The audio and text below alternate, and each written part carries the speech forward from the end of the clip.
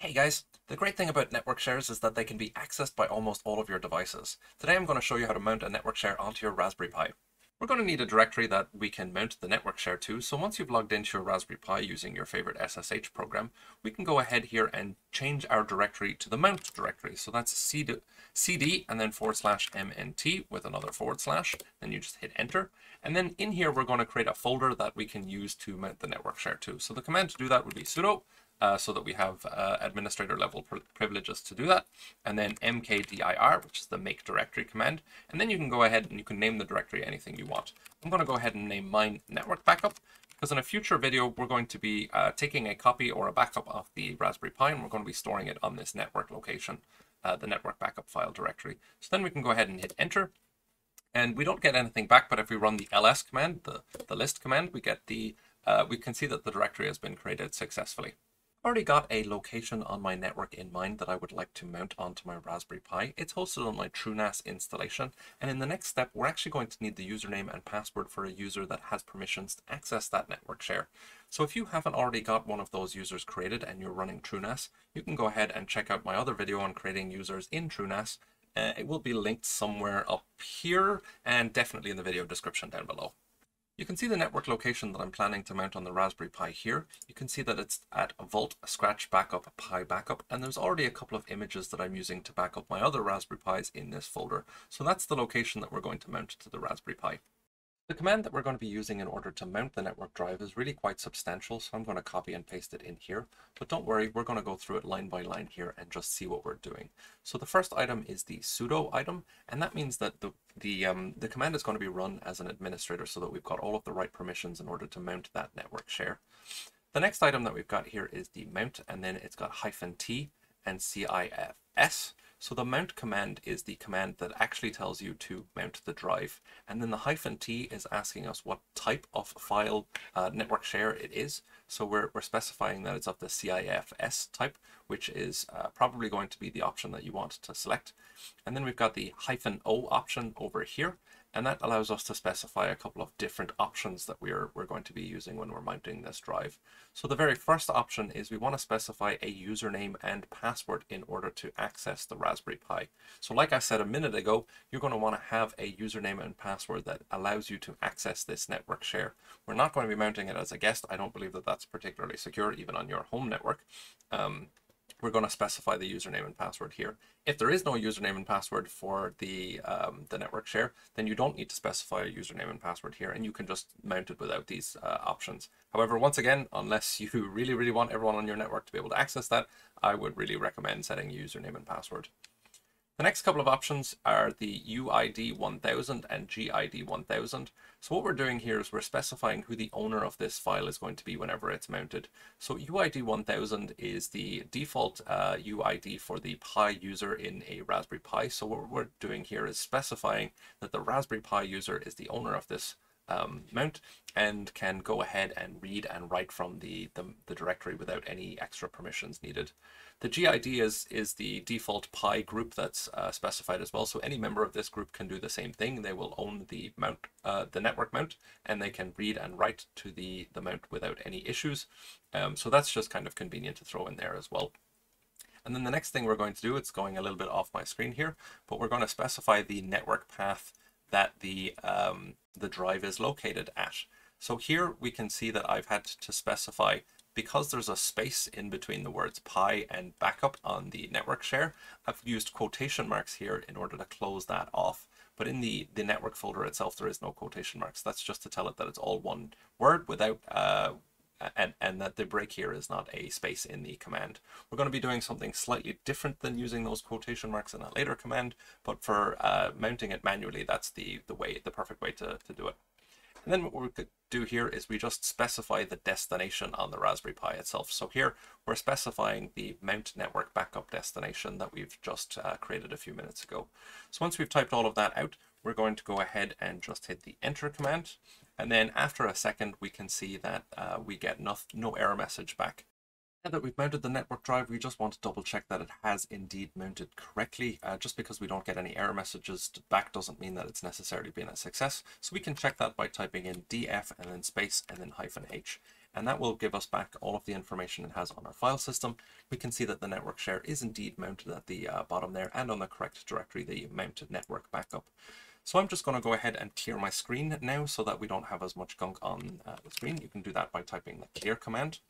And then if I go ahead here, I can type in the ls command once more. Now remember that on the network share that I was going to share with the Raspberry Pi, there were some files, but if we type in the ls command here now and then hit enter, we don't actually get anything back. That's a quirk with the Raspberry Pi. You're in the directory before it's been mounted correctly. So if we just go back and cd into our main directory and then cd back into the mount network backup directory and then run the ls command, you can see that we've got some of the images that we expect here in this directory. Next, we're just going to go ahead and create a test file in the directory just to make sure that we've got both read and write permissions on the directory itself before we go any further. So we can do that by going ahead and using the touch command, which will just create an empty file in the directory that we're in. So if we type in touch and then test, which will be the name of the file, we hit enter. It'll take a second for it to load there, but whilst it's doing that, we can go ahead and check in our network file, and we can see in fact that the test file was created here. And once we go back to the Raspberry Pi, if we type in ls, we can see once again the test file is listed there. So I'm just going to go ahead and rm, which is remove the test file. And we can see that we've also got privileges to delete the test file. It disappears after I run the rm command, which means we've got full read, write, delete permissions on the network drive, which is exactly what we're looking for. Now that we've mounted the network share on the Raspberry Pi, you might think that we're finished. Almost, but not quite. The last thing that we need to do is make sure that it gets remounted whenever the Raspberry Pi is rebooted. If I was to reboot the Raspberry Pi right now, I would log back into the Raspberry Pi, go to the network backup folder, and I would find it was empty. It would not have remounted on reboot. So we're going to go ahead and set that up now.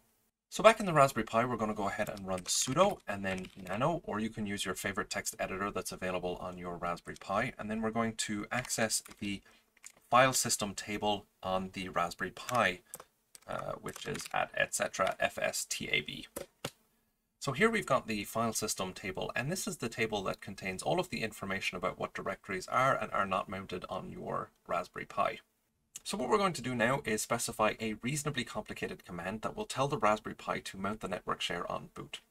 I'm going to go through all of the details of that command, but if you're not too interested, you can also grab the command from the video description below, paste it in, and skip a little bit ahead in this video. So back in the file system table, I'm going to scroll down to the bottom. Now you can put this either above the comments here or below. It doesn't really make a whole pile of difference, but I'm going to paste in the rather complicated command that I was talking about, and then we can go through it here. So the first item in this command is reasonably straightforward. It's the actual location of the network share that you want to connect to. So you'll recognize this from the previous command where we specified that. So it's in my vault local scratch backup. But what we'll see here is that instead of the quotation marks that we've been using to specify the space between the words pi and backup, I've actually used a backslash and the 040 command in order to specify a space. The reason I did that is I'm not 100% certain why, but the file system tab doesn't seem to like to recognize quotation marks. Even if I wrap the full string in the quotes, or if I wrap the specific folder in the quotes, none of that seems to work, even though it works whenever I mount it manually. I'm not sure why. A lot of people have described that they have complete success with it, but for me it never seemed to work, so I've gone ahead and used this command instead. Then the next command that we've got here is the destination command. We're using it to mount the network share to the network backup folder. And then the next command is one that we've also been familiar with from our previous manual mount. It's to tell it that it's a cifs type file share. And then of course, we'll recognize the other commands here as well, which is the username that we've used to access the network share and the password that we've used to access the network share. If you're not using a username and password to access your network share, that's not necessary here. But once again, I very strongly recommend that you do. So if we scroll over to a little bit to the right, so I will just get this command up. We can see it's a little bit cut off on my screen here, but we can see that I've also specified the owner of the file share whenever it's mounted. So once again, that's the Raspberry Pi user, which allows the Raspberry Pi user to just do anything it needs to in that file system share. So if I specify a little bit to the right here, we can see that the next part of the command is the GID, the group ID. Again, that's 1000. Again, that's the Raspberry Pi's user group, which means that the Raspberry Pi will have permissions to do anything it needs to do on the system itself. Now, the next bit is a little bit of a unique command.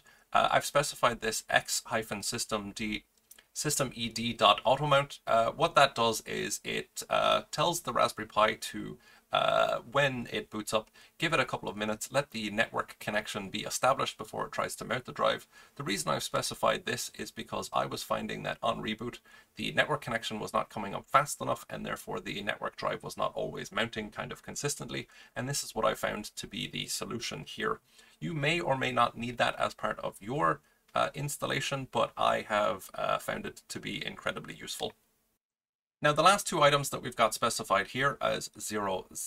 So these are items that are used by the file system table in order to specify whether or not a backup operation or a file system check should be done. We're specifying 00 here because for the vast majority of users, that's exactly what you want. You don't want to change this. This does need to be in here. Don't remove it, but you can specify 00. That's perfectly acceptable. So once we've gone ahead and entered that command, you can go ahead if you're using nano and hit Control X, which will prompt you to see if you want to save the changes that you've made. We're going to go ahead and hit yes, and then it's going to ask us whether or not we want to overwrite the existing file. Once again, we're going to hit enter, and then we'll be brought back to the main page of our Raspberry Pi. So the next thing for us to do is go ahead and test to make sure that the network drive is mounted on reboot. So we're going to go ahead and type in sudo reboot and hit enter. And in a second, the network connection is going to be closed, and we're just going to hit OK there. So once the Raspberry Pi comes back up again, we can go ahead and log in as normal using our username and password. And once we're logged in, if we run the df-h command once more, we can see that the network share has indeed been mounted, which means that it'll mount again every time that it boots. So that's it, guys. That's how to get a network share mounted on your Raspberry Pi. I hope you enjoyed this content, and I will catch you guys on the flip side.